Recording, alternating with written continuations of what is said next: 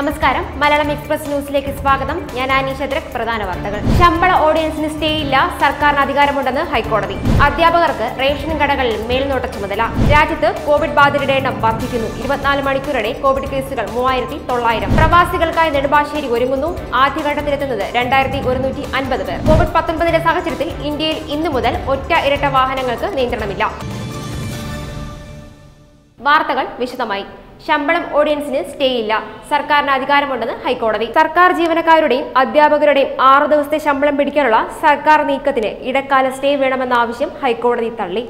Ordinance ഇറക്കാൻ സർക്കാരിന് അധികാരമുണ്ടെന്നും സർക്കാരിന്റെ സ്വാതന്ത്ര്യത്തിൽ ഇടപെടില്ലെന്നും കോടതി നിരീക്ഷിച്ചു. അധ്യാപകർക്ക് റേഷൻ കടകളിൽ മേൽനോട്ട ചുമതല. കണ്ണൂർ അധ്യാപകർക്ക് റേഷൻ കടകളിൽ മേൽനോട്ട ചുമതല.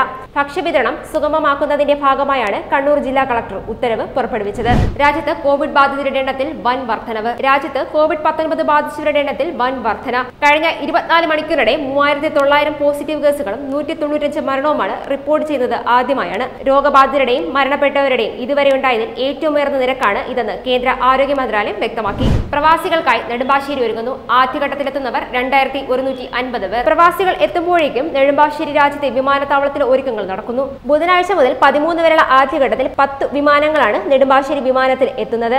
ആകെ 2150 യാത്രക്കാരായിരിക്കും ഈ ഘട്ടത്തിലെത്തുക. മലേഷ്യയ്ക്ക് പുറമെ ഗൾഫ് രാജ്യങ്ങളിൽ നിന്നുള്ള പ്രവാസികളെയാണ് കൊണ്ടുവരുന്നത്. കോവിഡ്-19 സാഹചര്യത്തിൽ കേരളത്തിൽ ഇന്നു മുതൽ ഒറ്റ ഇരട്ട വാഹനങ്ങൾക്ക് നിയന്ത്രണമില്ല. വാഹനങ്ങളിലെ ഒറ്റ ഇരട്ട അക്ക നിയന്ത്രണം സംസ്ഥാന സർക്കാർ നീക്കി. രാവിലെ 7 മുതൽ രാത്രി 7 വരെ വാഹനങ്ങൾ നിരത്തിലിറക്കുന്നതിന് ഇനി തടസ്സമില്ല.